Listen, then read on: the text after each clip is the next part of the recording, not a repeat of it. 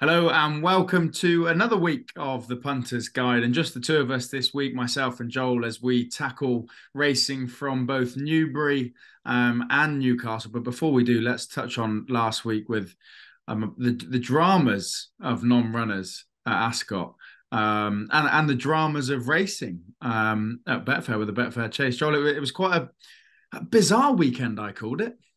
Yeah, it was bizarre. I think you got the short straw because I was at Haydock, so I had a phenomenal time. I got to hang out with Alex Ferguson afterwards and have a glass of red wine.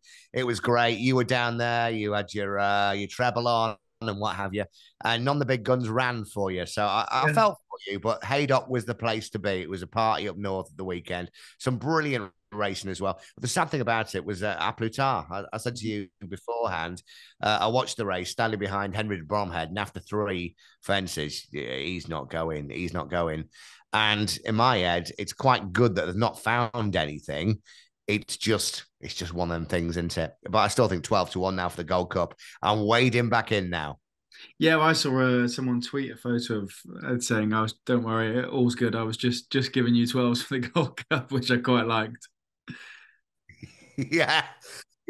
Yeah. So I had a tenner on at 6-1 for A Plus Tard to win at Haydock and then gone to win the Gold Cup, which is out the window now. But yeah, we just loaded back up. It's one of those things. As they all say, I saw Will Kennedy there, one of my old mates, jockey, and he said they're not machines. I know, the old racing cliche, but yeah, after three, you knew your fate. I think after that, but fair play to Protectorat. I couldn't believe the price on that. I would never have fancied that horse. And 17-2 or something went off, and phenomenal, great stuff. Well done, the Comedy Brothers. It was, yeah. Talking to non-runners, disappointed, but we do get to see two of those this weekend: Constitution Hill, Long Press. So it does look like a cracking weekend's race, and we'll get to those two at Newcastle in a minute. But we're going to start with the 120 on Saturday at Newbury, the Sir Peter O'Sullivan Memorial Handicap Chase. Cap Course, a winner of this twice, has raced in it three times actually. This will be his fourth go at it. He doesn't seem to do a whole lot else apart from go for this race. Tops the market. Killer Kane for Joe Tizard, Demachine, Mr. Coffee for Nicky Henderson. He likes to have winners at this Newbury weekend. Who do you fancy, Joe? Well, first off, I think I'm going for the Machine for Kerry Lee, one of my favourite horses last year. Decent fifth in the Ladbrokes Trophy at this meeting last year. Richard Patrick gave me far too much to do, in my opinion. Never ridden a horse in my life, but ridden 25,000 from my armchair, making smooth headway. Was so far back. Johnny Burt won him last time in May at Utoxeter. Adam Wedge takes over. Kerry Lee's come into a little bit of form. I like her as a trainer. 25% at the minute. It's a small sample, 3 from 12, but the Machine for me. And just one. It's one to put in the tracker. Senior Citizen goes again for Alan King and Adrian Heskin. Grand Sefton last. It was early this month, wasn't it? Aintree. If you look at the Racing Post comments, normally write at least 25 words. It just says always towards rear. That's the entire thing you get on there. Needs dropping a few pounds. It's 20-1. Just keep that in mind. It's going for something. Probably needs to be dropped another £6 or £10. Senior sitting is 20-1. It's drifted all this week. But the Machine for me, what you thinking yourself? The Machine for you. I'm going to go for Cap de Nor, Christian Williams. He was quite keen about this horse for the Badgers, was it, at Wincanton, and he couldn't understand why it was on the drift that day. It's been dropped £2 for that race, and Ellis now takes a further seven off. Jack rode Cap last time, so effectively £9 better off. Christian was really happy with him before the race. He came third, which is decent enough. And I can't understand why he's 10-1. He's pretty consistent horse. I think he's got to go at least in the places. I think we'll give you a good run for your money at near a double-digit price. So Cap de Nor for me. And maybe another to note would be Nicky Henderson's Mr. Coffee. Second in the Silly Isles, second in the Kim Muir, I think at Cheltenham. They're better races than this. And off a 140 might have a chance. He's raced around here a few times as well, so he knows Newbury. So two goes would be Mr. Coffee, but Cap de Nor stands out as one that's overpriced for me, definitely in the 120. Next up, we'll stay at Newbury, the 155. Oh, we've got some hype horses in here. Walking on Air there was a lot of chat about walking on air early last season. Oh yeah. We never got to see it. He didn't go to Cheltenham. He went to Aintree, was pulled up, and something was amiss there. And we don't really know where to place him now. West Balboa, another one that has the potential to be miles better than a 127 horse. And then you've got some more exposed ones with Perkin Rose, Lord Baddesley, Porticello. Are you with the unexposed horses, those two at the top, Joel? No, I'm not. I'm with Peking Rose I am. in this race for Paddy and Fergal. Won a short head last month at Aintree. Badly idled on the run in. It was just being really lazy. Brian Hughes was behind on a different kind. It was all action. I think the winner would have found more. Does jump slightly right is what I've put in my notes here, but bolted up by 11 lengths at Newbury last December. So Peking Rose is quite a strong one for me this weekend, 155 at Newbury. The eye catcher, again, it's one of those ones that I think everybody's on. I always say Isabel Williams is genuinely one of my favourite jockeys because she always looks like she's on a non-trier. But I think on current mood, she may have been. It's a massive eye catcher for Evan Williams. Foss last month. It was a very, very easy ride. Very easy ride. Came third. And she's a lot better than that.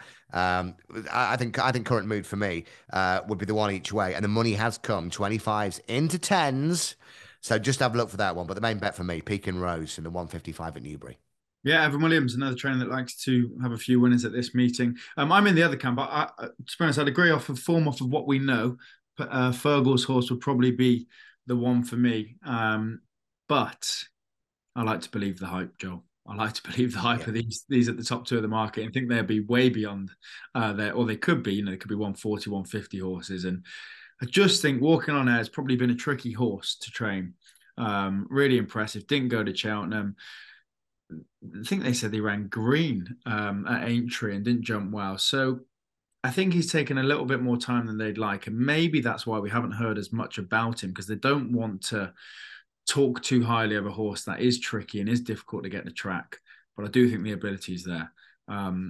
So I'm of the opinion that in hindsight, we hope it could look a great price, but we'll find out after the race. But yeah, I'll be willing to believe the hype of Walking on Air from last year in the 155 at Newbury. We'll stay at Newbury. No, we won't. We'll shift over. How could we forget the 210 at Newcastle, the fighting fifth? That comes first before more action at Newbury. We are pretty certain Constitution Hill is going to run. I think somebody told me all the Northern trainers are going mad because they're just watering the track, whatever, to get Constitution Hill to run. So there's no regard for anyone else. They just. Hey man, I've got me water. I've got me watering can down here, like I've got Alan Deck and Spuggy from Bagger Grove and Jimmy Neal and who else have I got? Alan Shearer with a watering can, just making sure that Constitution Hill comes to the end of the weekend. Exactly that. They don't go about anything else. Just get the ground right so the Constitution Hill turns up. And if he does turn up, which you think he will, against Epatone, not so sleepy, Tommy's Oscar, does he go and win like we expect him to, Joel? Well, I was driving out this morning about 10:15, and they were talking about this on Talk Sport. They spoke for 20 minutes about this race. Can we speak about it for 10 seconds? Constitution Hill goes and wins. Even money for the champion hurdle. Hasn't seen a race course this year. Takes on Honeysuckle at Cheltenham. I still think Honeysuckle's a great price. Top price 5-1 for the champion hurdle. I'm beating there. Constitution Hill, you want to see the good horses win. Nicky's has to run them both together here. Not So Sleepy ain't got a chance. Tommy's Oscar ain't got a chance. Voida Rev hasn't got a chance. I think Constitution Hill wins as hard-held as you like, as I want to see.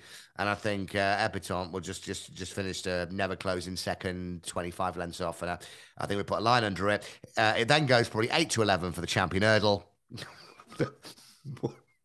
But you want to see the good horses.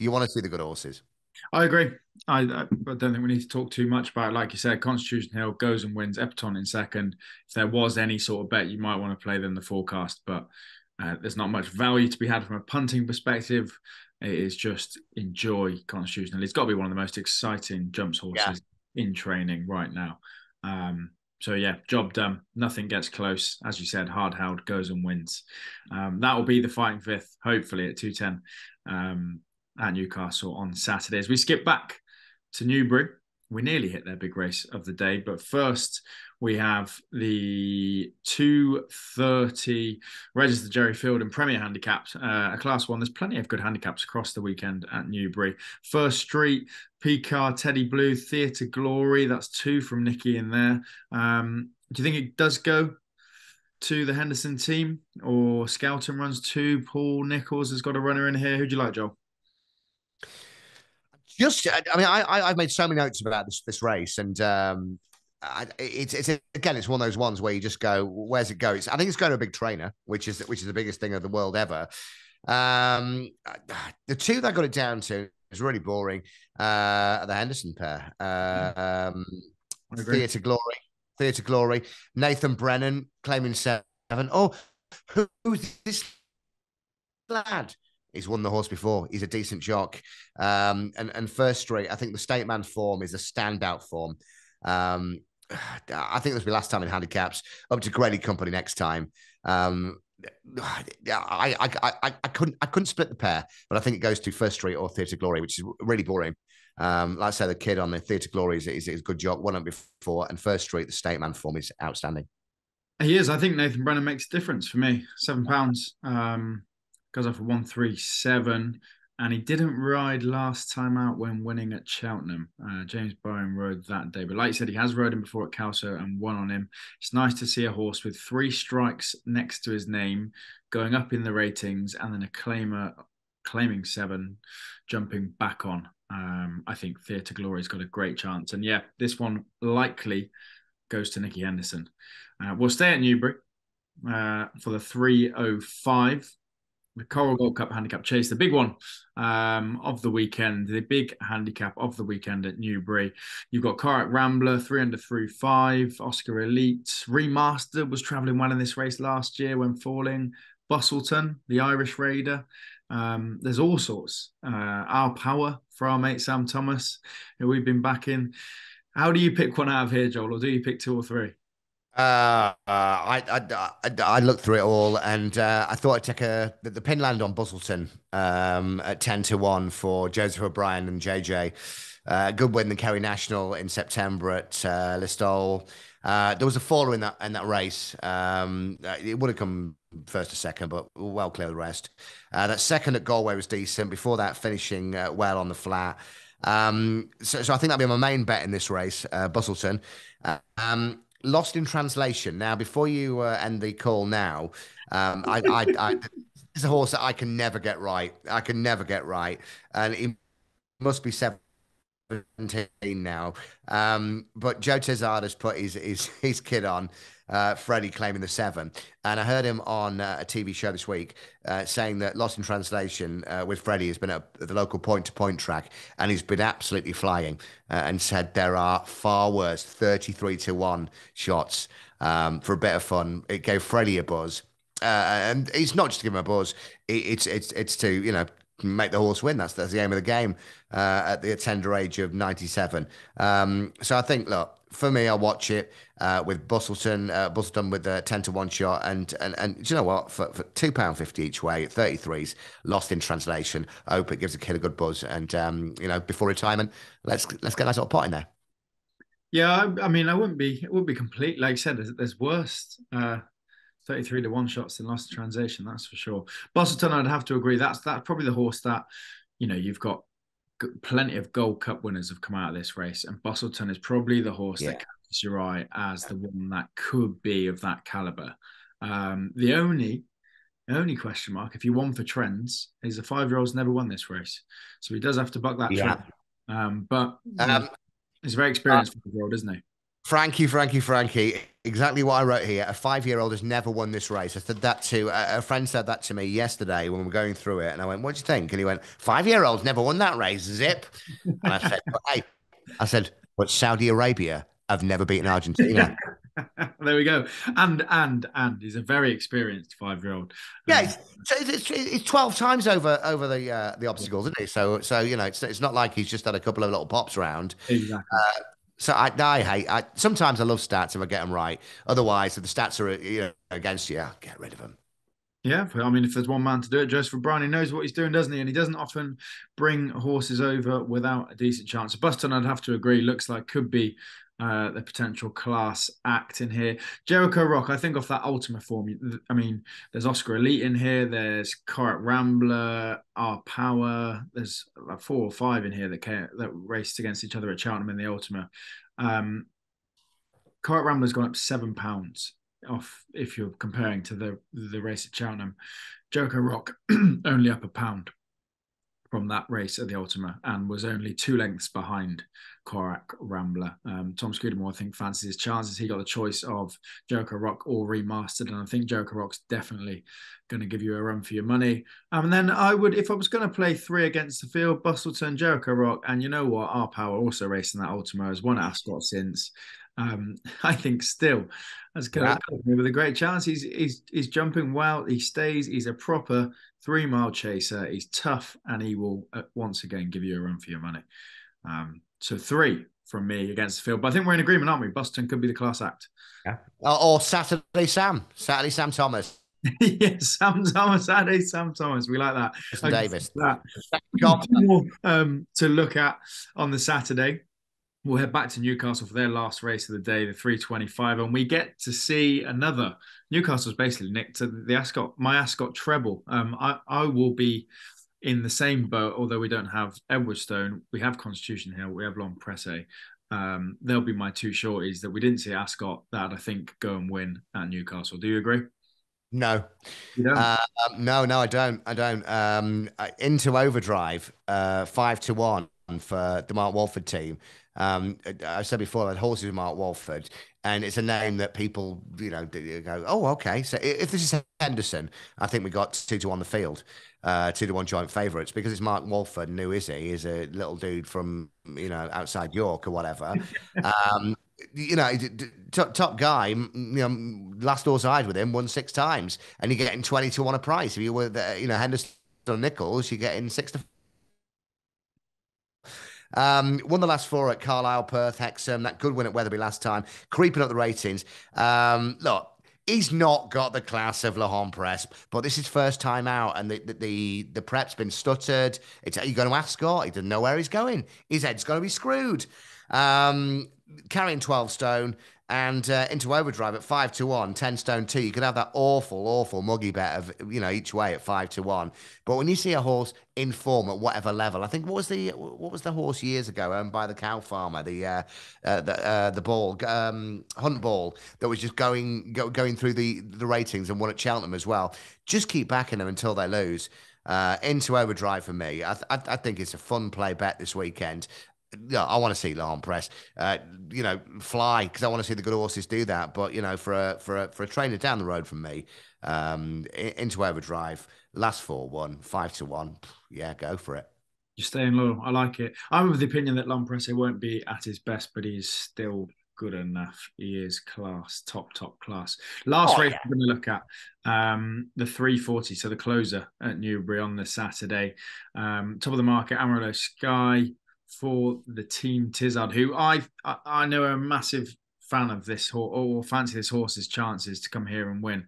So I won't go much further than that down the card to find my selection. But we've got in there Only Money, Bundoran, Eclair Dene, Monsieur Lecoq. If you're talking French, you're going to be speaking French come the last race on Saturday, Joe. A few glasses of wine.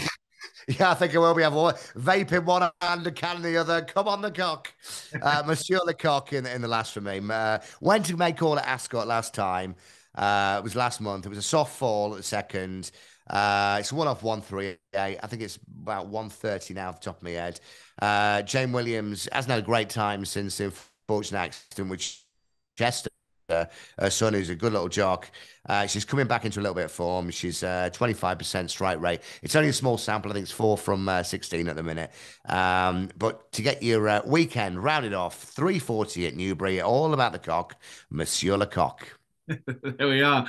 That wraps Saturday's racing. A good mix of top class handicaps, and then seeing some of those exciting horses, Constitution Hill, Long Presse. Let's finish, Joel, with a best bet of the Saturday races that we've just looked at. I'll let you start. Oh, cheers. Well, mate, I've got pages and pages and pages and pages and pages. And I'll let you know it's not one of those weird ones at You know, you an know island. what? My nap's going to be a brave one then.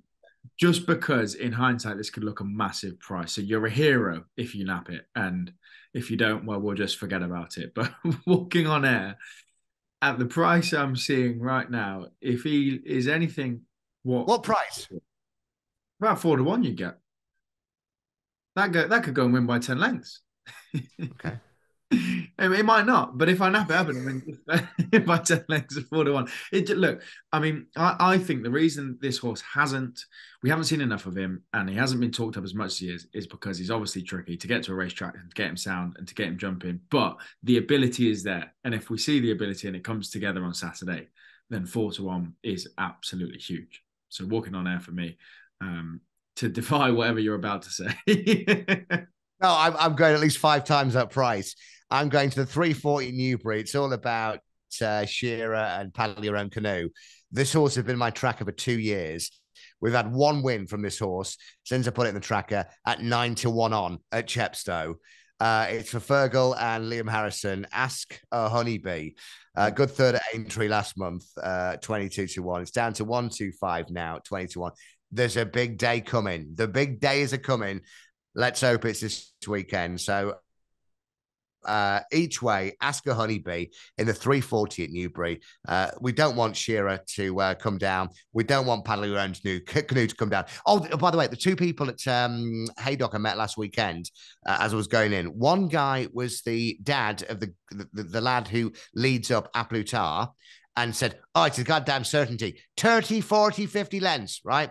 And the other guy I met was somebody who talked about Paddle Your Own Canoe, has been working with Nube Negra and getting him off the bridle. So, Paddle Your Own Canoe flies up. Yeah. Look, I believe everything. Ask a Honeybee, 340 Newbury, each way about 20, 22-1, something like that. I agree. That is on the Friday, so maybe when people are watching this, they might have already won. But let's hope that they hear this before and they can all back Ask a Honeybee, because I do agree that's going to be a great bet. That is Saturday's action covered. Thanks very much, Joel. Hopefully we found some winners. And as we said, if not come Saturday, then as Joel has mentioned, Monsieur LECOQ, you'll be drinking red wine and backing winners in the last. Stick with us for all of the racing action this week, and we'll be back next week, of course, probably as a trio. And if you do have a bet, then gamble responsibly.